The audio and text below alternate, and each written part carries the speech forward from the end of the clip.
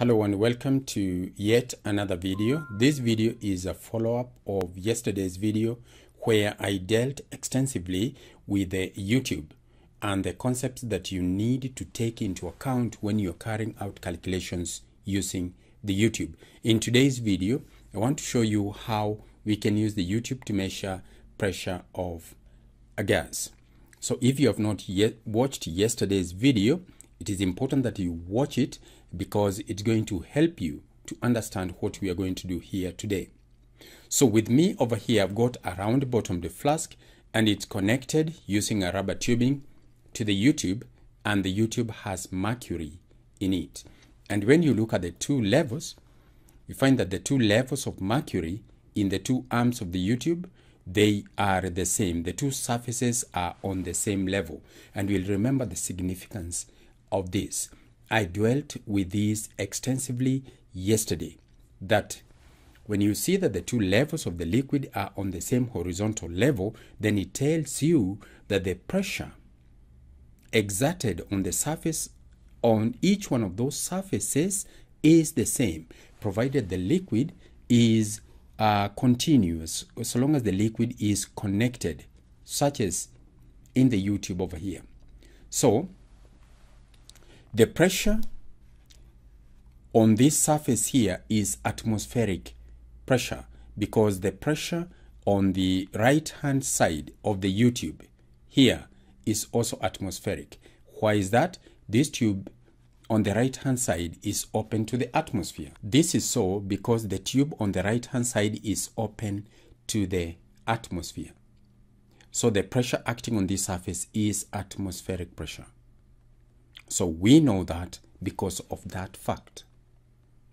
If that is the case, and the fact that this level or this surface is at the same level with this other surface, then by virtue of the fact that they are on the same level, then pressure at this point is equals to pressure at this point. So if I know that the pressure at this point is atmospheric, then the pressure at this other level is also atmospheric. So it starts by knowing pressure on one of the surfaces. Now when you look at the arm on the left hand side, you find that it is connected via this rubber tubing to this gas in this round bottomed flask. And remember, we can be able to heat up this gas inside here. We've got a thermometer here, and we would be able to see actually what happens. So because this the tubing on the left hand side is connected to this rubber tubing, which is connected to the gas inside this round bottomed flask, we can say that the pressure on the surface of this mercury level is due to the gas. So we can tell that the gas inside here is the one which is exerting pressure on this surface of the mercury. But since this surface of the mercury, we have determined that its pressure is atmospheric, is equal to atmospheric pressure, then we conclude that the pressure of the gas is equal to atmospheric pressure. That is how we know that that is the case. Now, suppose we were to heat up this gas in such a way that, when we heat up the gas, you can see the temperature rises. When you heat up this gas, its pressure is going to increase. So the pressure on this level of the mercury surface, remember the mercury surface was here. So its pressure has increased, and that is why that surface has been pushed down. Its pressure is greater than atmospheric. So this level pushes this other one up. This one rises while this one falls. So it's important we get the difference between the two mercury surfaces. And you can see I have a meter rule inside there between the two, so that I can measure this mercury column from 0 all the way to 8 centimeters, and we can be able to calculate the pressure of the gas. So let us see how we do that. So this height here is 8 centimeters. So let me just write that information here. The height is 8 centimeters. 8 centimeters is like 8 we divide by 100 in order to convert that into meters, that gives me 0.08 meters. Now, we are going to draw a line here, a horizontal line, and it's already here, and we identify this point over here. We can call it point A, and this other point here, so that point A and B are on the same horizontal level. We say that if that is the case, then we conclude that pressure at point A is equal to pressure at point B. Pressure at point A is pressure due to the gas. So we're going to write P with the subscript gas. This is read as pressure of the gas or pressure due to the gas. On the other side, this side, when we look at point B, we look at the fluids which are above that point B, and one of them is atmospheric pressure here. So here we've got P, A, T, M. And let's say the atmospheric pressure is 100,000 newtons per meters squared. So we are going to say that one of them is pressure due to the atmosphere, PATM, whose value we know.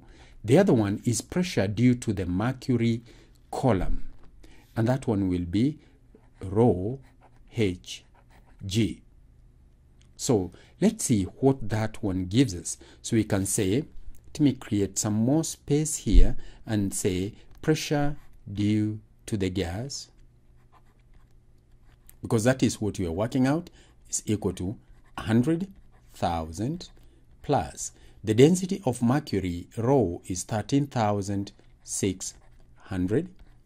The height is 0.08, and the value of G, which is the gravitational field strength, is 10.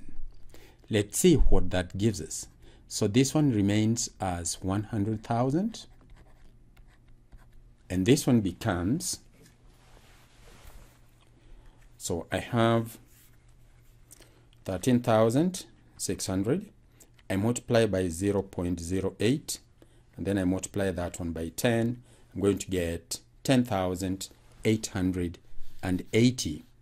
So this one becomes 10,880, and therefore the pressure is going to be equal to 110,880 newtons per meters squared.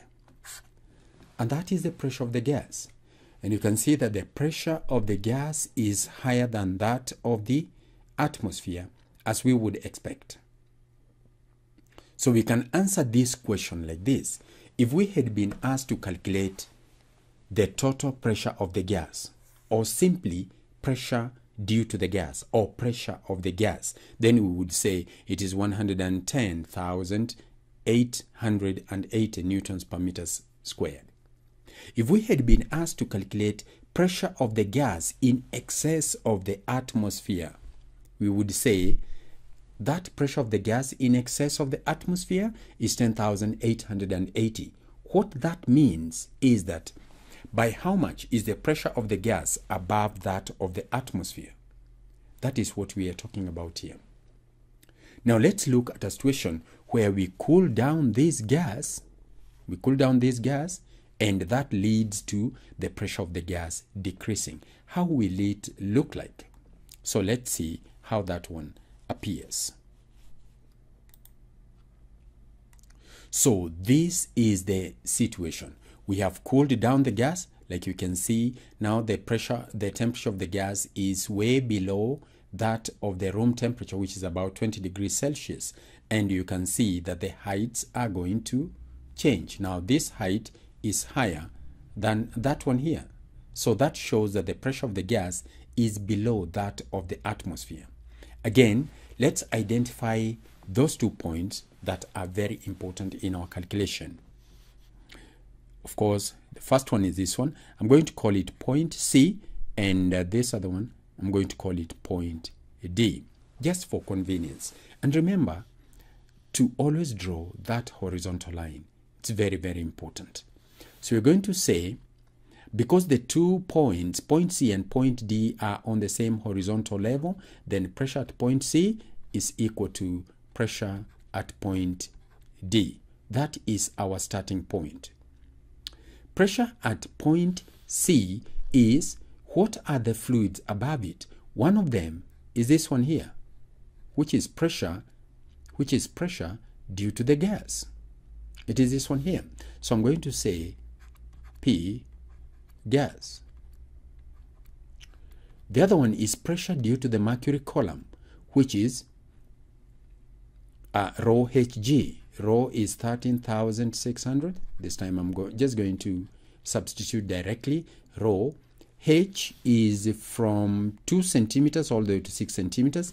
That is 4 centimeters. 4 centimeters is 0.04. You can confirm that using a calculator. So I have my rho Hg. And then at point D, the pressure is due to the atmosphere, and that is 100,000. So let's see what this gives us here. So this is P gas, and just like before, we have 13,600 multiply by 0.04, then we multiply by 10. I'm taking the gravitational field strength of the earth to be 10 Newton per kilogram, and that gives me 5,440. So I have 5,440 is equal to 100,000. I can subtract this value from both sides, and I'm going to get the pressure of the gas being 100,000. I just need to subtract the answer there, and I get 96,560.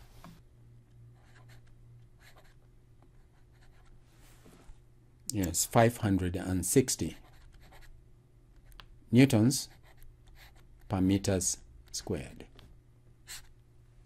Now, you can see that the pressure of the gas is lower than that of the atmosphere. So this is the actual pressure of the gas, or the total pressure of the gas.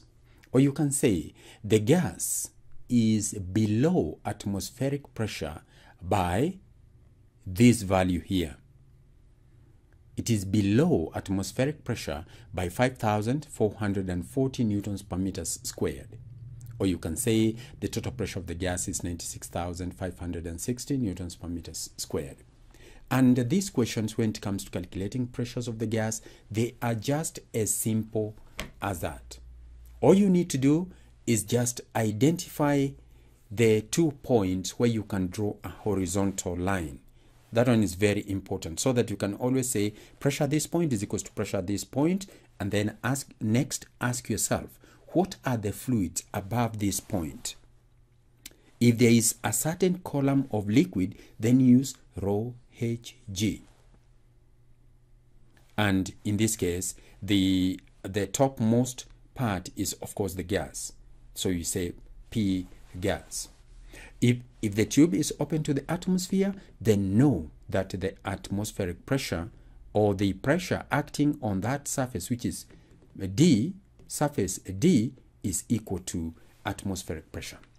And that is what I wanted to bring to your attention after teaching you how to use the YouTube in yesterday's video. So if you've not watched yesterday's video, there are so many points that I illustrated there. There are so many situations that I considered. Just make sure that you go back to that video over there and see what I did or what we discussed. Until next time, it is bye-bye.